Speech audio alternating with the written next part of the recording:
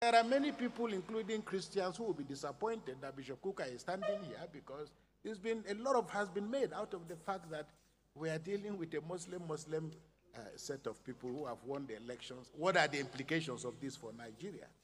And of course, with one side of our mouth, we also say as Nigerians that we want people to be able to govern us, who love us, who cherish us, and who understand the principles of the management of diversity.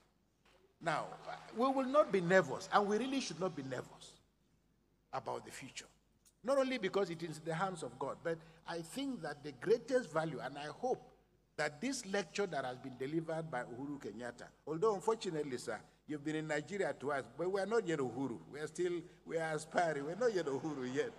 But I hope that it provides the incoming government with the texture, the material that it requires. Because how to build a good society is not a complicated thing. It is not a complicated thing. And the principles and the question, because one of the things that SGF said to me was also the fact that we'll be talking about the fact that as Nigerians, we are better together. Everybody knows that we are better together. But the first question to ask is, who are we? After 9/11, the American political scientists were asking the question, who are we? Because there was a problem in terms of who people are. And I think if you live in Nigeria, all of us know. And this is why those who listen to me will attest to the fact that I don't like to talk about religion, in part because I don't believe there is a religious problem. But somehow the Western media, the Nigerian media, and the political elite have assumed the fact that there is something between religions and that there is a conflict between religions. There is absolutely no conflict between religions. I say to people, assuming, for example, we all have knives in our houses. Assuming you come back from work and your wife is in the kitchen, and she comes to welcome you with a knife in her back with which she's been slicing onions. You will have no problem entering the house. But if you had a fight with your wife before you left the house, and your husband comes back and knocks on the door, and you see your wife with a knife, you will pull back. So knives by themselves are not a problem. It's what you do with them. In the same way that, identities are not a problem. Identities are not a problem. It's how you activate those identities and what you do with them. Now, will I be walking around Nigeria and people say to me, we worry about you being in Sokoto, and when I speak, I can tell a million stories. And I give you an example. What happened in Sokoto? With the tragic story of Deborah, I had gone for a burial of the father of one of my priests, and I was on my way back in a car when I got a call to say that one of my priests called me to say, look, this is what is happening. And I got to Abuja, and I got telephone calls from everywhere. Where are you? I said, I'm in Abuja. He said, I hope you remain in Abuja. I hope you're not going back to Sokoto anytime soon. My family members who called me, I said, so what am I supposed to do? No, remain in Abuja. Some people say, leave the country. And I said, to go where?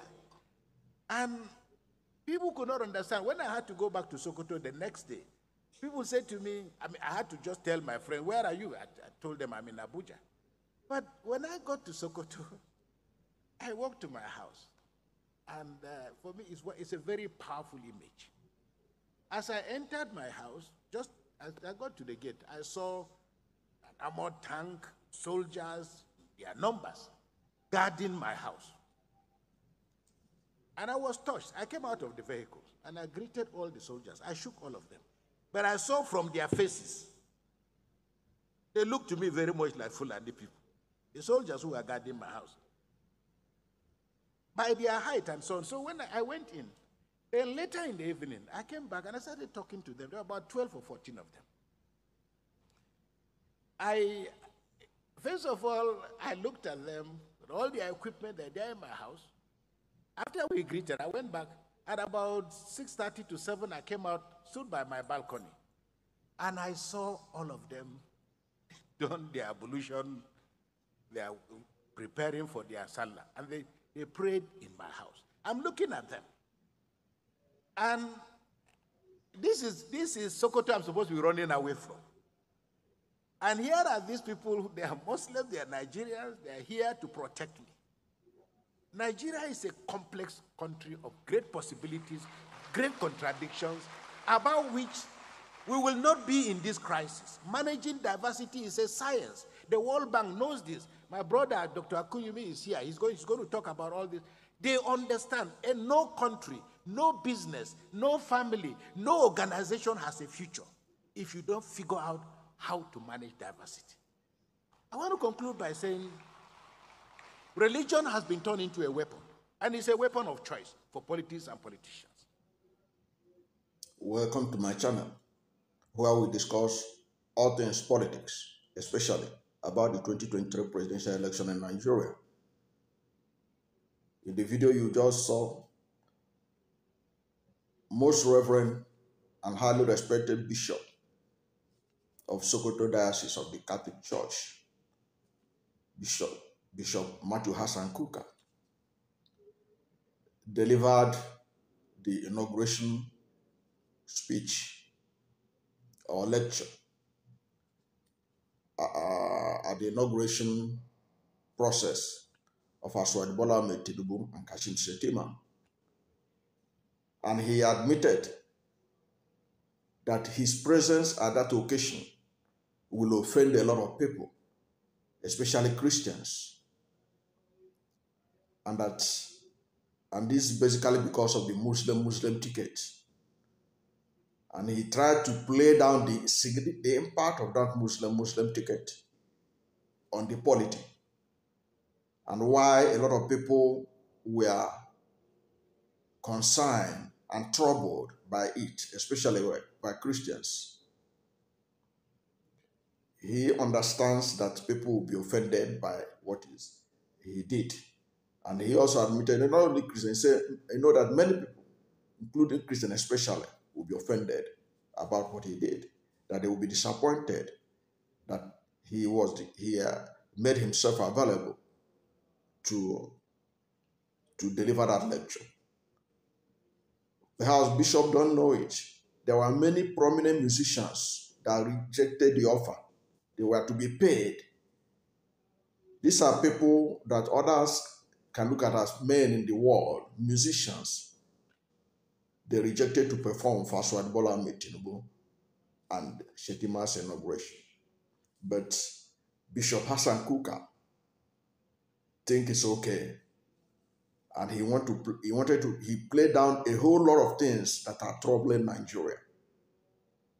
And he failed to speak truth to power where it mattered most. And people were clapping. I don't know why they were clapping for him. But he knew that he offended a lot of Christians and was dancing around a lot of issues. What he intended to achieve, or what he would have lost if he had excused himself. He knew that this Muslim ticket of the APC offended a lot of Nigerians, especially Christians, who believed that it was unfair to deny northern Christians the opportunity to be vice president. And Hassan Kukah was there thinking it's not a serious matter. And people were clapping for him. Of course, those who are clapping for him is the audience that will measure the APC audience. So they were happy to have him. One of the major critics of Buhari government, okay, literally going back to his soul, vomit.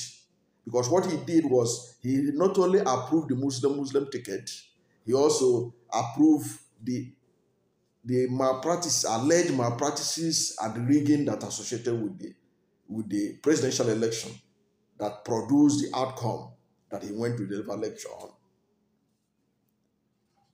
Because I can tell you for free, if this was a Christian triumph in an election, Christian ticket, and Sheikh Gumi is invited to come and deliver such a lecture, Sheikh Gumi will not do that. He will not accept that offer.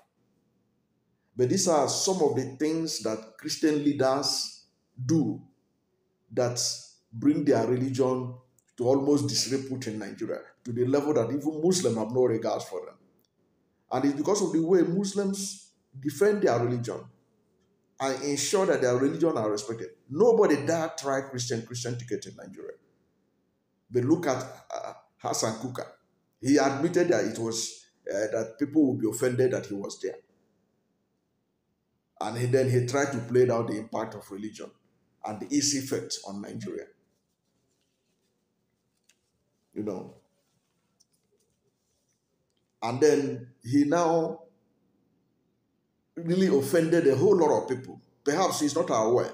And it's just that the media themselves have really not been very critical of Hassan Kukah. Because there are some things he said there that was very unbecoming of him. For Hassan Kukah to mount the pulpit or whatever, the stage at that presidential inauguration lecture, to tell Nigerians that there is no religious problem in Nigeria. That religious problem is a creation of foreign media and Nigerian media. How could Hassan Kukah be lying to himself? Can he go to the street of southern Kaduna where he came from and say that Nigeria does not have a religious problem? Can he, with a full chest, as they say in local parlance, go to the street of southern Kaduna where he came from, where Southern Kaduna People's Union or Sokoto or so have been crying for years that they are being ethnic cleansed and their properties and their land taken over in Southern Kaduna, where Hassan Kukah comes from, where he comes from. Southern Kaduna People's Union, they have been complaining that they have been ethnic cleansed and their land taken over by bandits, headers, and what have you, who are not of the same faith, because Southern Kaduna people are majorly Christians.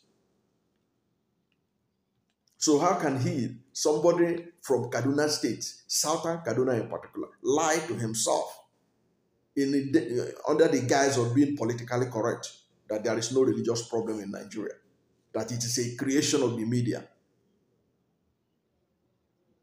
Is it the media that created that the reason, the fact that most of the Chibok girls that was kidnapped were converted to a religion other than their original religion? Is it not of a fact that that was happened? That many of the Chibok girls were kidnapped and they were forced to convert to another religion? We are those who believe in, who are part of the religion of the Boko Haram adherents, were they kept as long as they kept the Christians that were kidnapped along with them? How can somebody like Kukah, who should speak truth to power, appear on national stage and literally lie to himself? Of course, he can't deceive Nigerians. His people in Southern Kaduna know what they are passing through. He cannot say that people of Southern Kaduna are not passing through hell because of the religious problem we have in Nigeria that has not been addressed. And the thing got worse in the past 8 years under the All Progressive Congress. So it is, to me, it is infantile for him to say there is no religious problem in Nigeria, that the problem are generated by the foreign media and local media. Come on. You should go and tell it to the family of Deborah. What was the offense of Deborah? And he did mention Deborah in his speech because he knows what happened to Deborah. Deborah, an economic student of Shehu Shagari College of Education, was killed for alleged blasphemy because of what she posted on WhatsApp. He did mention Deborah, and he didn't even take note of the fact that those that killed Deborah were not held accountable. In a country where there is law and order, they ought to have been held accountable. They were not held accountable, and he knows it. And he ought to have used it to show a typical example of intolerance in the country. A young lady aspiring to become somebody in life went in search of education and she was killed for blasphemy. Her case is so pathetic that even for her parents, she's originally from Niger State, that's Deborah Samuel. For her father to go and get her child body that was born in Sokoto, her father had to literally beg because nobody was ready. That is how serious religious problem. Nobody of the other faiths was ready to go and carry her child body, return it to Mina for burial. And Hassan Kukah will say there's no religious problem in Nigeria. Why do our leaders like to bury their head in the sand, believing that there is not a problem? And for somebody like him, whose people suffer daily, he was talking about that the day the Deborah happened, that he went to bury a priest who died. Of course, he didn't tell us the circumstances that the priest died, but so many priests have been killed because of religious reasons, and many of them Catholic priests. And Hassan Kukah will be delivering an inauguration lecture telling us there's no religious problem in Nigeria. And then he made some infantile examples. Take, for example, what of the things he said. He said that when Deborah was killed, he was in Abuja. People were calling him, telling him that he better stay in Abuja, he should not come back. And then when he came back, he discovered that his house was being guided by security-made armored tankers, and that he discovered that those people who even come to protect him were Fulanis, and that they were Muslims, and that he was amazed that Nigeria is a country of contradictions. Why didn't those people were there to protect him? Because he was part of the elite of the elites in Nigeria, who are being protected at the expense of the people. He didn't mention the fact that so many people lost millions of naira in that Sokoto killing. Because when Deborah was killed, people took to the streets under the guise of fighting against blasphemy that Deborah did within the precinct of the College of Education, and not on the streets of Sokoto State. But they went on the streets of Sokoto State. We are burning people's shops. We are destroying their properties. And if you are in doubt, go and check the report of Sahara Reporters and Punch newspaper on how people's properties were destroyed. There were pictures of it. They're online. Go and check them. So why didn't those people that protected Hassan Kukah protect those people and their properties from being vandalized, from being damaged? A whole lot of people's businesses, especially people from Southeast, they lost a whole lot of things because they were the ones that owned most of the major businesses along the streets that were destroyed. But Hassan Kukah was satisfied because his bishop's building, perhaps his official residence, was protected by the state. So he was so happy that it now makes him realize there's no religious problem in Nigeria. It is politicians that cause it. So really, is it the politicians that instigated the students, her classmates, people who attend the same class with Deborah, people who attend the same lecture with her, do the same assignment? They were the ones that stoned her to death. Which politician forced them to do that?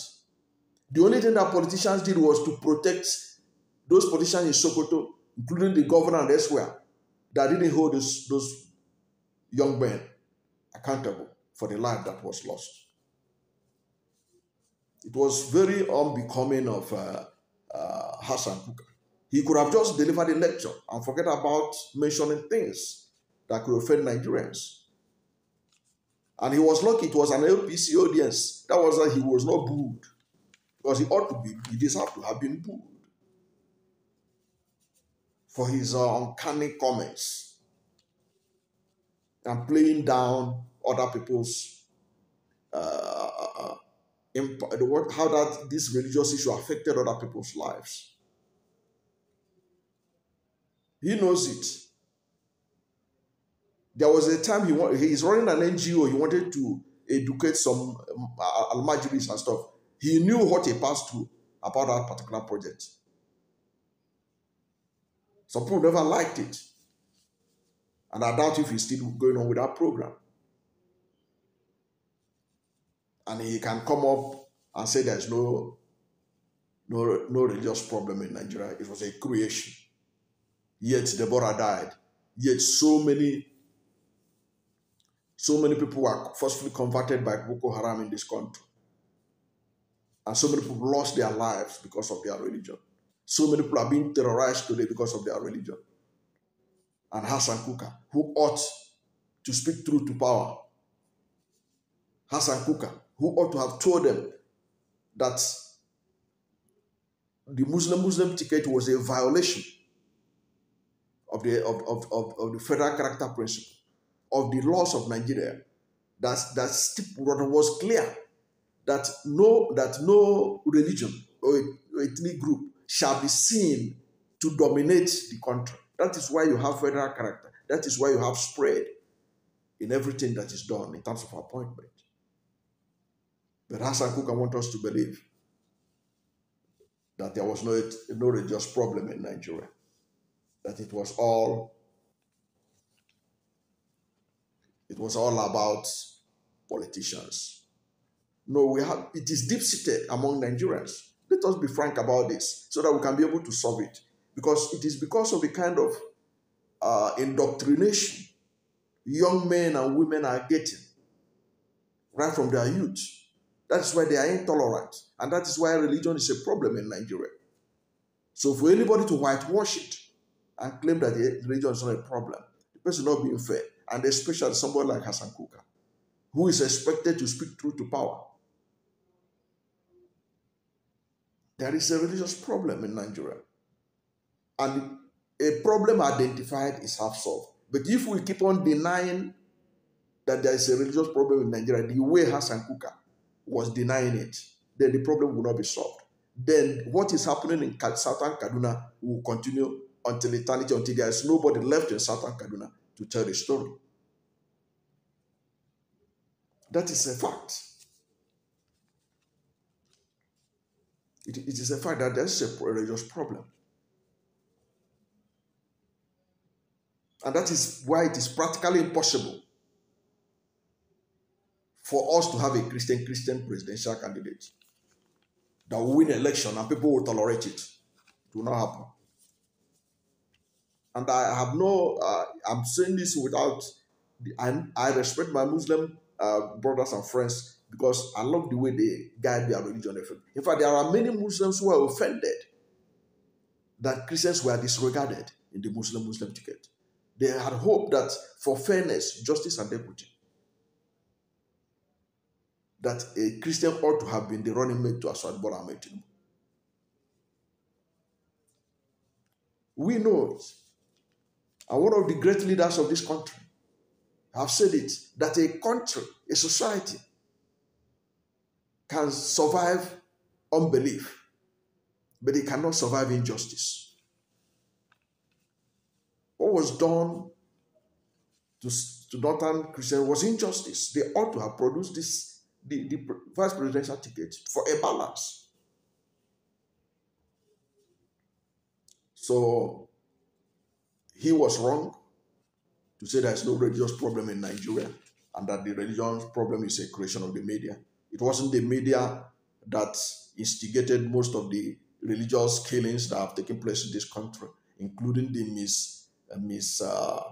Miss World pageant killings, including the cartoon killings.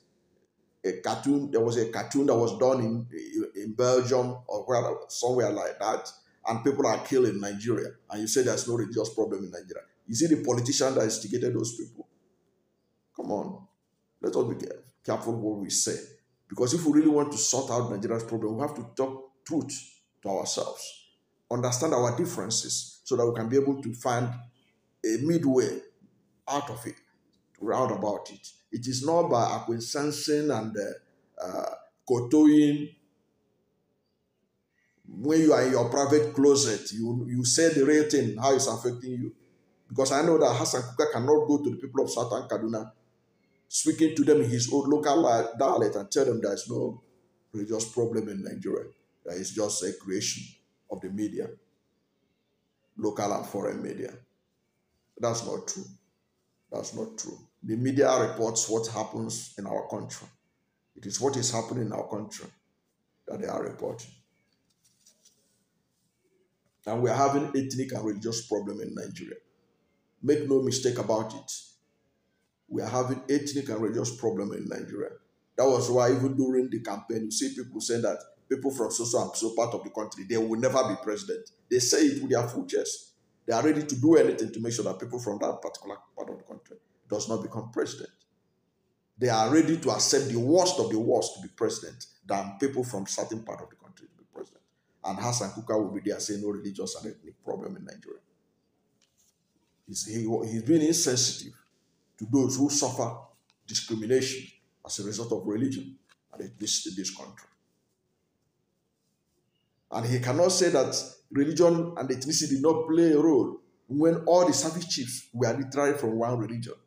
Even as I talked to the paramilitary chiefs from the NSCDC to customs to immigration to police, everything are from the same one religion. And you say Nigeria don't have a religious problem. Because if Nigeria don't have a religious problem, why didn't Buhari trust others to be appointed into the security service the way he was appointing people of his own religion? What he ought to have said that let us do away with that kind of mentality of ethno-religious triumphalism and let us obey the law. Because if we follow the federal character principle, there is no way that APC will tolerate a situation where their president and vice presidential candidates are of the same faith. They would have balanced it. But because they know there will be no consequences, they are doing it. Because if it were the table were turned and we have a Christian ticket, Muslims will not accept it. And I will appreciate them for not accepting it.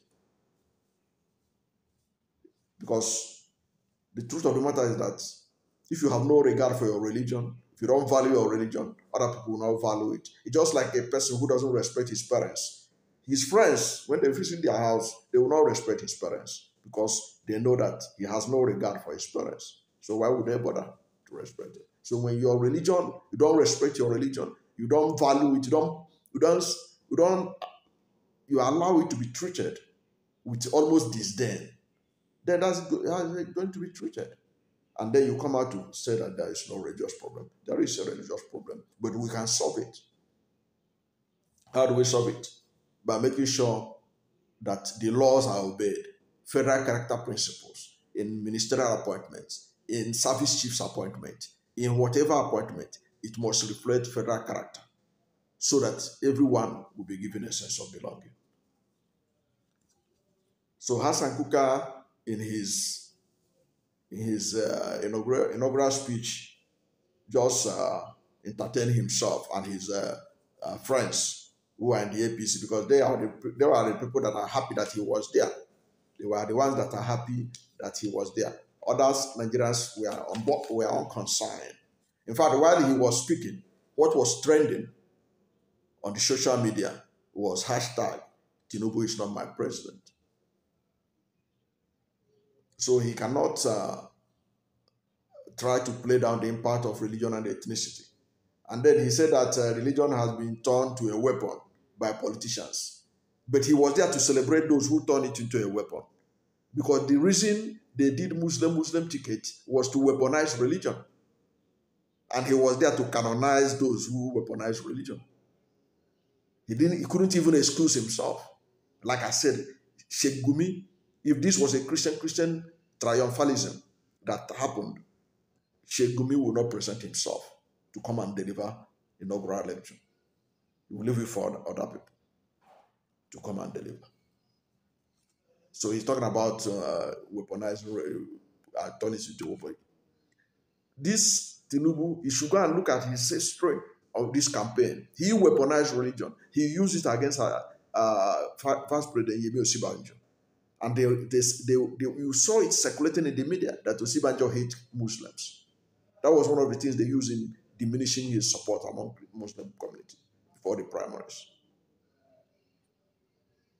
So if there's anybody who weaponized this thing, it's the candidate he went to celebrate. So that's a fact.